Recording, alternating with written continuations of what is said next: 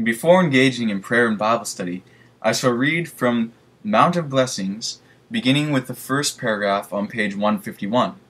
The chapter is based on the Lord's Prayer. The Lord's Prayer was twice given by our Savior, first to the multitude in the Sermon on the Mount, and again, some months later, to the disciples alone. The disciples had been for a short time absent from their Lord. When on their return, they found him absorbed in communion with God. Seeming unconscious of their presence, he continued praying aloud. The Savior's presence was irradiated with a celestial brightness. He seemed to be in the very presence of the unseen, and there was a living power in his words, as of one who spoke with God. The hearts of the listening disciples were deeply moved. They had marked how often he spent long hours in solitude in communion with his Father. His days were passed in ministering to the crowds that pressed upon him, and in unveiling the treacherous sophistry of the rabbis, and this incessant labor often left him so utterly wearied that his mother and his brothers, and even his disciples, had feared that his life would be sacrificed. What did they fear? They feared that Jesus was doing too much, and that if he thus continued to overtax his strength, he would not live long. They felt sure he would soon take sick and pass away. Did their expectations come true? No. The opposite of what they feared took place. What made the difference? What made him equal to the task? Was it not prayer? If Jesus could receive sufficient strength in prayer to perform his duties, why cannot we? But as he returned from the hours of prayer that closed the toilsome day, they marked the look of peace upon his face, the sense of refreshment that seemed to pervade his presence. It was from hours spent with God that he came forth, morning by morning, to bring the light of heaven to men. The disciples had come to connect his hours of prayer with the power of his words and works. Now, as they listened to his supplication, their hearts were awed and humbled, and he ceased praying. As he ceased praying, it was with a conviction of their own deep need that they exclaimed, "Lord, teach us to pray." What one lesson did the disciples learn from having heard Jesus pray?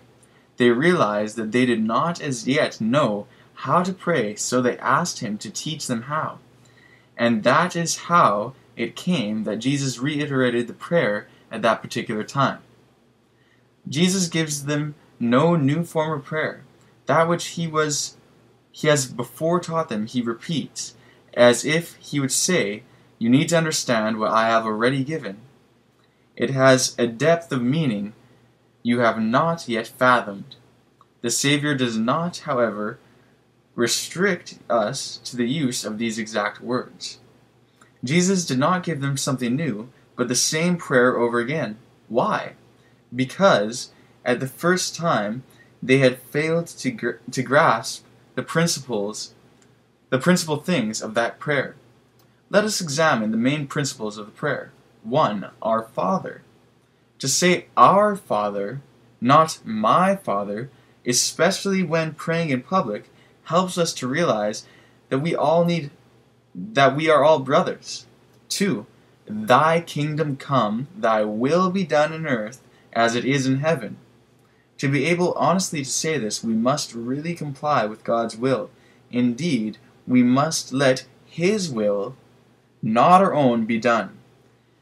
3. Give us this day our daily bread. Jesus pulled nothing out of storage, so to speak. He received day by day a fresh supply for all his needs, for himself and for his workers, and for his work. Yes, everything. Topics for preaching, the wine at the marriage, the bread to feed the multitude, and the coin to pay the tax. All these he received as he had need of them. Never did he lack a thing. If we make God's kingdom our chief business as he did, work for it as he worked for it, pray as he prayed, trust as he trusted, then there will be no reason for us to receive less than he. Heaven's wealth would be at our disposal. In fact, he assures us, all these things shall be added unto thee. 4. Forgive us our debts as we forgive our debtors. We are not to ask greater forgiveness for ourselves than we are willing to give to others. 5. Lead us not into temptation. Deliver us from evil. Why?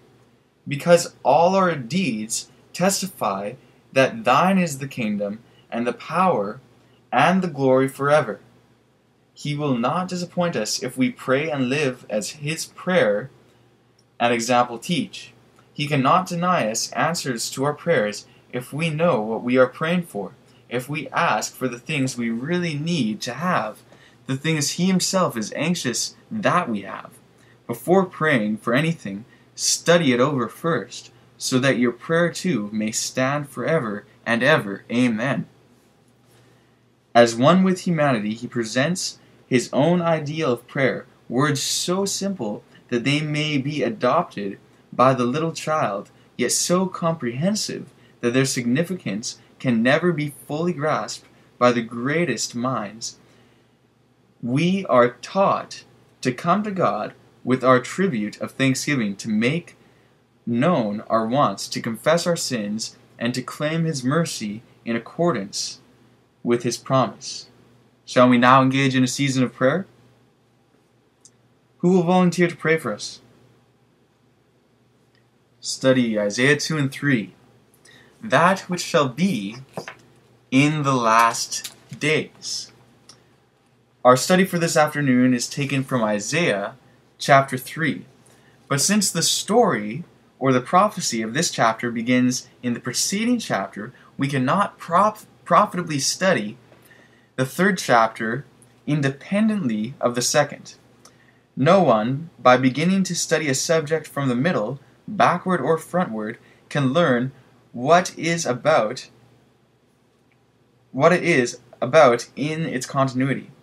If one is to learn the full truth of a subject, he must study it in its entirety. Dogs and cats, but not civilized human beings, start eating the pie from the center out. As intelligent human beings, as God's people, we ought to eat the pie right. Now, how do I know that the prophetic subject of the third chapter begins with the second chapter? The very first word of chapter 3, the preposition for, implies that something has gone before. To pick up the continuity of inspiration's burden and also to get the proper background of the subject, we are compelled to start our study with the very verse Isaiah was led to start the prophecy with. Isaiah 2, chapter 1. The word that Isaiah the son of Amoz saw concerning Judah and Jerusalem. What was Isaiah led to reveal? Things concerning Judah and Jerusalem, the church, God's people. We are interested to know, though, the very generation of that people, because if the prophecy is concerning our generation, then it will have greater meaning to us. Its teachings will be especially adaptable to our present needs. That is why we must ascertain who are the very people to which the prophecy is addressed. Let us read verse 2. And it shall come to pass in the last days that the mountain of the Lord's house shall be established in the top of the mountains, and shall be exalted above the hills, and all nations shall flow unto it. The prophet was shown things concerning the church in the last days, not in his days, but in our days, things which we ought to know. The statement, last days, in itself leads us to the last days of the time of the end.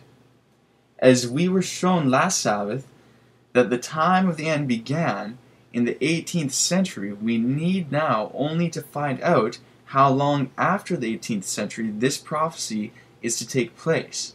For the answer, let us read verse 3. And many people shall go and say, Come ye, and let us go up to the mountain of the Lord, to the house of the God of Jacob, and he will teach us of his ways, and we will walk in his paths. For out of Zion shall go forth law, and the word of the Lord from Jerusalem. Since we, as well as this whole world, know that no such gathering as called for in this verse has ever taken place, it becomes obvious that the prophecy is yet future. Some years ago, I was interested to know about Isaiah 2, and so I interrogated a well-informed preacher, who also was an eloquent speaker. He answered as emphatically as he could by saying, That will never be fulfilled.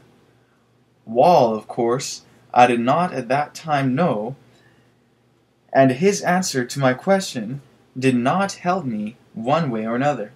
Now, though, I see that God himself declares that it will be fulfilled, and him I must put my trust.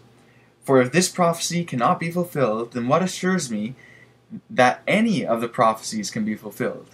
Moreover, if this prophecy is not to be fulfilled, then evidently the gospel work will not be finished either. For this prophecy tells us the way the work is to be finished, that the law of the Lord is to go out of Zion, and the word out of Jerusalem, not from Tacoma Park, not from Mount Carmel Center, and not from some other place either. When this happens, then many nations shall say, Let us go up to the mountain of the Lord, to the house of the God of Jacob, and he will teach us of his ways, and we will walk in his paths. Isaiah 2 verse 4. And he shall judge among the nations, and shall rebuke many people, and shall beat their swords, and they shall beat their swords into plowshares, and their spears into pruning hooks. Nation shall not lift up sword against nation, neither shall they learn war any more. Since we are the forerunners of this coming event, of the establishment of the mountain of the Lord's house, then there is no escaping the conclusion that these chapters of Isaiah were penned for our benefit, the church today. Being the forerunners of this great and glorious event, we must give special heed to what these chapters have to say. This we must do for two reasons. One, because we ourselves must profit by them, and two, because we must carry their message to the church. For the latter reason, the Scriptures are open to us at this very time. Let us now hear the Lord's plea. Verse 5. O house of Jacob, come ye, and let us walk in the light of the Lord. Here is a plea made to the house in which the 144,000 are descendants of the 12 tribes of the children of Israel, the house of Jacob, the church of today. The Lord's concern, the church walk in the light of the Lord, implies that she is not walking in his light, and his command, found in the last verse of this chapter, emphatically reveals that she is definitely walking in the light of men. The Lord commands, Isaiah 2 verse 22, Cease ye from man, whose breath is in his nostrils, for wherein is he to be accounted of? The immediate reason that her members should cease from man is told in the verses that follow. Isaiah 3 verses 1 to 4. For behold, the Lord of hosts, doth take away from Jerusalem and from Judah the stay and the staff, the whole stay of bread and the whole stay of water, the mighty man and the man of war, the judge and the prophet and the prudent and the ancient and the captain of 50 and the honorable man and the counselor and the cunning artificer and the eloquent orator. And I will give children to be their princes, and babes shall rule over them. Those who have been exalting themselves, causing the common people to follow them, rather than causing them to follow the Lord and his advancing truth, are to be taken away. Think of it. God cannot use the learned men, but he can use the children to finish his great work. The brethren who are endeavoring to make us believe that this prophecy will never be fulfilled should now ponder over the matter, along with the more recent statement, few great men will be engaged in the last work. Testimonies, Volume 5, page 80. Now let us turn back to chapter 2, verse 6. Therefore thou hast forsaken thy people, the house of Jacob," those men that are causing the people to follow them, "because they be replenished from the east, and are soothsayers like the Pharisees, and they please themselves in the children of strangers." When among the unconverted they are pleasing themselves, not the Lord. Moreover, they are soothsayers. They ably explain away the truths, rather than magnifying. Chapter 2, verse 7. "Their land also is full of silver and gold, neither is there any end of their treasures. Their land is also full of horses, neither is there any end of their chariots." The house of Jacob, to which God is here talking, is in a land that is full of silver, of gold, and of chariots. There is no end to the number of them, since there is no land in all God's world that is as enriched with silver, gold, chariots as is this land, the land of America. Very obvious it is that it is the land to which God refers. He is this day, brother, sister, talking to you, to me, in newly revealed truth, and in unmistakable language. Shall I gladly comply with the Lord's wishes? Verse 8. "Their land also is full of idols. They worship the work of their own hands, that which their own fingers have made. They are proud of what they can do. Their accomplishments have become their idols, and they worship them." Verse 9. And the mean man boweth down, and the great man humbleth himself. Therefore forgive them not. They are all alike, he declares, the mean and the great and the good. Forgive them not, he exclaims, except, of course, they repent. Verse 10. Enter into the rocks, and hide thee in the dust, for fear of the Lord, and for the glory of his majesty. What are they to do? Just that. When God manifests his power, they will be frightened. They will run to the rocks and to the mountains. The events of this particular verse run parallel with those of Revelation 6, verse 15 to 17, which says, "And the kings of the earth, and the great men, and the rich men, and the chief captains, and the mighty men, and every bondman and every freeman hid themselves in the dens and in the rocks of the mountains, and said to the mountains and rocks, Fall on us, and hide us from the face of him that sitteth on the throne, and from the wrath of the Lamb, for the great day of his wrath is come, and who shall be able to stand?" Very evidently, Isaiah's prophecy meets its fulfillment in the time of the sixth seal. The time, therefore, in which the sinners in Zion are to cry to the rocks and to the mountains to hide them obviously is at hand. It is even at the door. Men will not then be running to and fro over the mountains for entertainment as they are now doing, but they will be running to the mountains for fear. I think we had better quit fooling ourselves and make up our minds to serve the Lord. How do I know that the great day of the Lord is almost here? I know it because it comes during the sixth seal, during the sealing of the 144,000.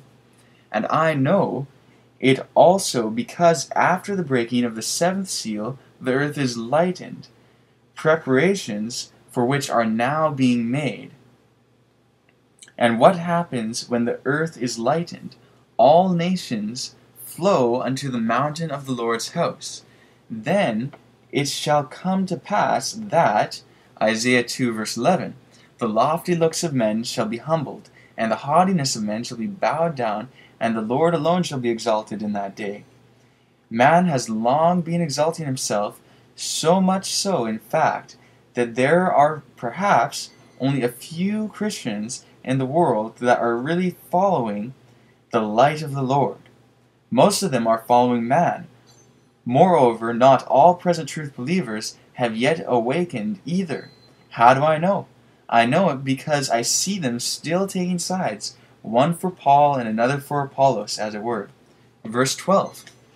For the day of the Lord of hosts shall be upon every one that is proud and lofty, and upon every one that is lifted up, and he shall be brought low. Oh, what a time! Such a humiliating time we are coming to. What a time! What a humble pie awaits the so-called wise. Verses 13, 15, and 16. And upon all the cedars of Lebanon, that are high and lifted up, and upon all the oaks of Bashan, and upon every high tower, and upon every fenced wall, and upon all the ships of Tarshish, and upon all pleasant pictures. Figurative expressions, of course, referring to the great men who in the people's eyes are as the cedars of Lebanon, and as the oaks of Bashan. Chapter 2, verses 17 and 18. And the loftiness of men shall be bowed down, and the haughtiness of men shall be made low, and the Lord alone shall be exalted in that day, and the idols he shall utterly abolish. What idols are to be abolished? The verse following will tell us. Verse 19. And they shall go into the holes of the rocks, and into the caves of the earth, for fear of the Lord, and for the glory of his majesty, when he ariseth to shake terribly the earth. The idols that are to be abolished are idols that walk. They are men whom the people have been idolizing, and those who still idolize them and continue to do it will with their idols run to the holes of the rocks and into the caves of the earth. Chapter 2, verse 20. In that day a man shall cast his idols of silver and his idols of gold, which they made each one for himself to worship, to the moles and to the bats. 3 idols in all are mentioned. 1. The works of men's hands. 2. The men that are revered. 3. The gold and the silver that are worshipped, as it were. Verse 21.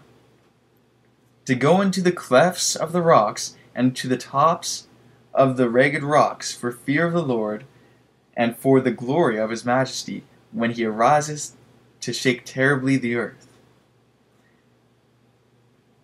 If we do not now, brother, sister, cast out all our idols, we shall be forced to later. And what good will it do us then? Chapter 3, verse 1. For behold, the Lord of hosts, doth take away from Jerusalem and from Judah the stay and the staff, the whole stay of bread, and the whole stay of water. The time is at hand, the sinners will not have a drop to drink or a bite to eat. Who are among them? Chapter 3, verse 2 to 4. The mighty men, the man of war, the judge, and the prophet, and the prudent, and the ancient, and the captain of 50, and the honorable man, and the counselor, and the cunning artificer, and the eloquent orator, having taken away the man that have been exalting themselves, and thus having freed his people, the Lord puts children and babes, so to speak, humble ones, to rule over his people. And I will give children to be their princes, and babes shall rule over them. The signs of the times are to be recognized by the condition revealed in Isaiah 3, verse 5. And the people shall be oppressed, every one by another, and every one by his neighbor, and the child shall behave himself proudly against the ancient, and the babe against the honorable. Are not these things already taking place? We need not be ignorant of the signs of the times. They are clear and distinct. And what a lesson for the unruly and disrespectful. Isaiah 3, verse 6. When a man shall take hold of his brother of the house of his father, saying, Thou hast clothing, be thou our ruler, and let this ruin be under thy hand. When this takes place, then a man shall say to his brother, You come and rule over us because you have clothing. It is perhaps eloquent to say, You can at least give us something to wear. Let this ruin be under your control. You can remedy the situation. You can save us. The people's way of thinking and acting in this time of trouble, ruin, and adversity of all kinds clearly reveals that they are not taking God into consideration. No, not at all. They are still trusting in men and goods. They hope that someone can remedy the situation, can save them from ruin. By their actions, By their actions they say, God has forsaken the earth. Do you see what the people are trusting in? In clothes? In man that has a good suit? Yes, clothes have become their gods, idols made with their own hands. Chapter 3, verse 6. In that day shall he swear, saying, I will not be an healer, for in my house is neither bread nor clothing. Make me not a ruler of the people. The one that is called to rule also shares the people's attitude. He declares that he is not able to heal the evil, that he too is poor. God, though, makes clear the cause of the trouble. Let us read chapter 3, verse 8. For Jerusalem is ruined, and Judah is fallen, because their tongues and their doings are against the Lord, to provoke the eyes of his glory. Not the world, but Jerusalem is ruined, and Judah is fallen. Why? Because their doings and their tongues are against the Lord. What do they do and say? Whatever they do, they obviously provoke the eyes of his glory. What are the eyes of his glory? According to Isaiah 62 verse 3 and chapter 4 verse 5, the ever-living church of God, the depository of his revealed truth, is his glory. And according to 1 Samuel 9:9, the spirit of prophecy, the seer in their midst, constitutes the eyes of his church, the eyes of his glory. And that is just what they provoke. The spirit that leads into all truth. What they do, they are not ashamed of. They do it openly. Now you know for a fact that there is not a one who names himself a Christian that is talking outright against God. What professed Christians really do is say things against God's revealed truth without realizing that they are talking against the Holy Ghost. Even some present truth believers now and then drop a word of criticism here and a word there, saying things, at least in most instances, to bolster their own reputation and down others, or to win someone to their own way of thinking at the expense of God's cause. Those kinds of sins are most insidious against the Holy Ghost, and the greater the ability of the one that is engaged in such practices, the greater the damage. Are these tongues of ours not given to us to speak the truth and nothing but the truth? Are they given to us to speak God's revealed truth in a way to exalt self, to get others to think our own way? The manner of some is perfectly described in Ezekiel's prophecy. Ezekiel chapter 33, verse 30 to 33. Also, thou son of man, the children of thy people still are talking against thee by the walls and in the doors and in the houses, and speaking one to another, every one to his brother, saying, Come, I pray you, and hear what is the word that cometh forth from the Lord. And they come unto thee as the people cometh, and they sit before thee as my people, and they hear the words, but they will not do them. For with their mouth they shew much love, but their heart goeth after their covetousness. And lo, thou art unto them as a very lovely song, of one that hath a pleasant voice, and can play well on an instrument. For they hear thy words, but they do them not. And when this cometh to pass, lo, it will come, then shall they know what that a prophet hath been among them. Perhaps most destructive of all, though, is this. Even unjust criticisms are often spoken in the hearing of the children and youth, and in the presence of the inexperienced and uninformed, damage that can never be altered. Ironical indeed, parents laboring on the one hand to save their children, and at the same time doing just the thing to drive them away from God and His truth. What a mystery! What nonsense! Chapter 3, verse 9. The shew of their countenance doth witness against them, and they declare their sin as Sodom. They hide it not. Woe unto their soul, for they have rewarded evil unto themselves. Yes, the sins that are committed are not the kind that people as a rule do in secret, but rather the kind that people are proud of, for they hide them not. They sin openly. And what could it be but doing those things in which the world takes pride, dressing like the world, talking like the world, and going to places where the world goes, being unruly, disobedient, indifferent, and contrary? Sad to say, some of these things are practiced even by present truth believers.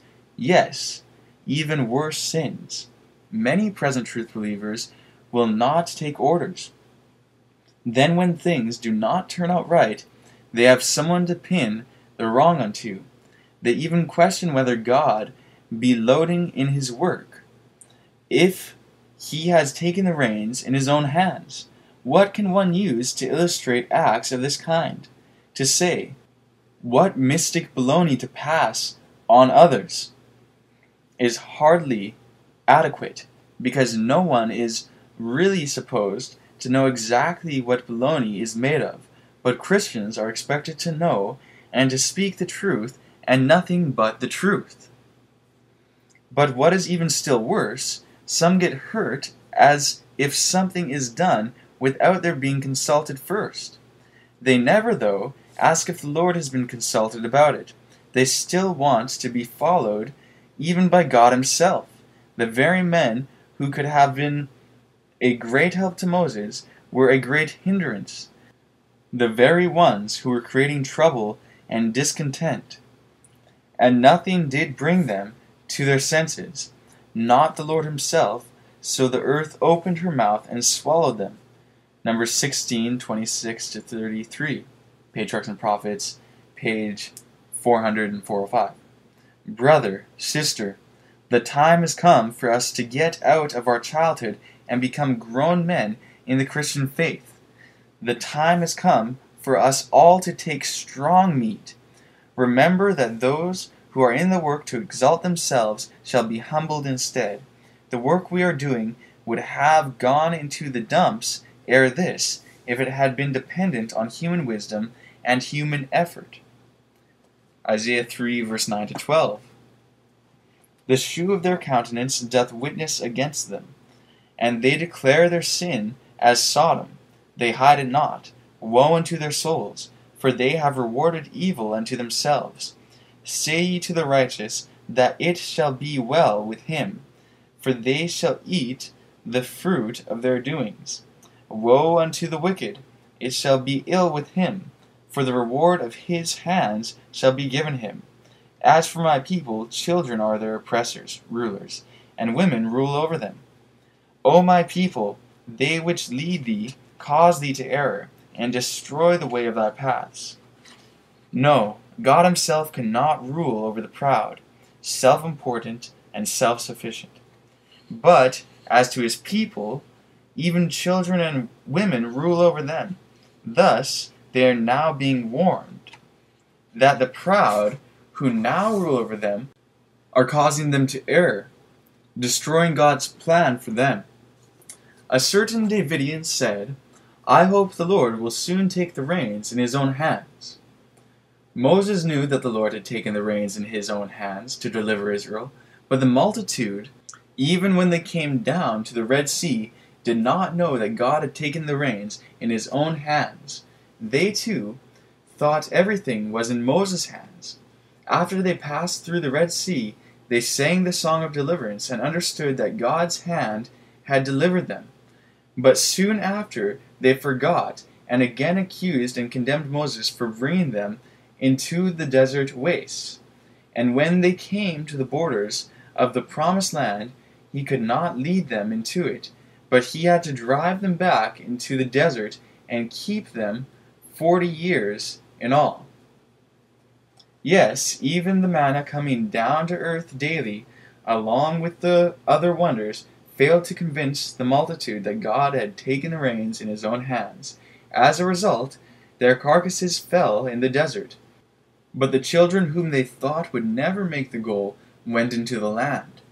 Numbers 14:1-3, 27-32, Numbers 16, 63-65. So it is today. There is a certain class of people whom God himself could not convince of anything. Those who think he has not taken the reins in his own hands will always think thus, because they never take orders from any but themselves. They will continue to question and criticize everything in which they themselves have no part. They are not God's people regardless of their profession or of what they think or say. His real people, he declares, are able to take orders from anyone the Lord may appoint. Isaiah 3 verse 12. As for my people, children are their oppressors, rulers, and women rule over them. O my people, they which lead thee cause thee to err, and destroy the way of thy paths. Yes, anyone whom he appoints can rule over his true people, because they walk in the light of the Lord, not in their own sparks. He plainly states that those who now rule over them, those mentioned in verses 2 and 3, are causing his people to err, and are destroying the way of their right path. Isaiah 3:13-14. The Lord standeth up to plead, and standeth to judge the people. The Lord will enter into judgment with the ancients of his people, and the princes thereof, for ye have eaten up the vineyard, and the spoil of the poor is in your houses. Think of it, robbing the poor to enrich themselves. Even the places of worship is made a den of thieves.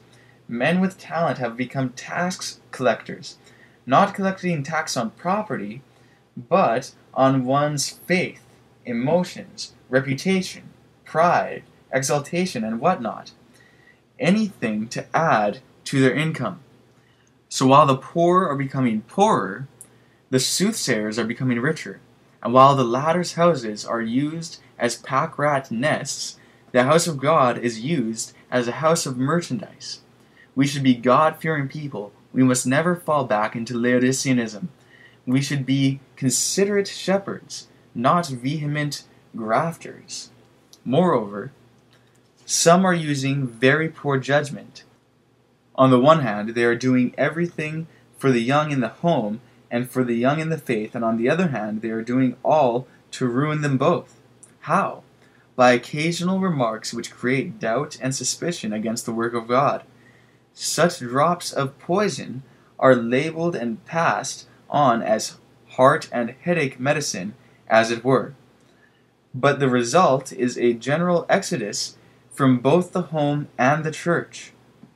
We are called to be reformers, not deformers, gatherers with God, not scatterers with Satan. Let's be what we profess to be, and thus stand before the throne of God without guile in our mouths, and eventually without sinners in our midst. Isaiah 3 verse 14. The Lord will enter into judgment with the ancients of his people, and the princes thereof, for ye have eaten up the vineyard, and the spoil of the poor is in your houses. What a condemnation! Those that rule the people have eaten up the vineyard. Verse 15. What mean ye that ye beat my people to pieces, and grind the faces of the poor, saith the Lord God of hosts? We must not disfigure the faces of the poor. We must instead make their hearts glad and their faces shine with the glory of God, not with the pretentious inventions of wicked men. If you think you should be all God wants you to be, then put out from among you the world. Retain only that which God's word approves and commands, and you shall reach your goal without fail. Read Testimonies, Volume 1, page 268-270. No longer be children, but full-grown Christians. You will, of course, have a struggle, but you shall overcome if you make the effort. Read over again tract number 14, pages 30-50.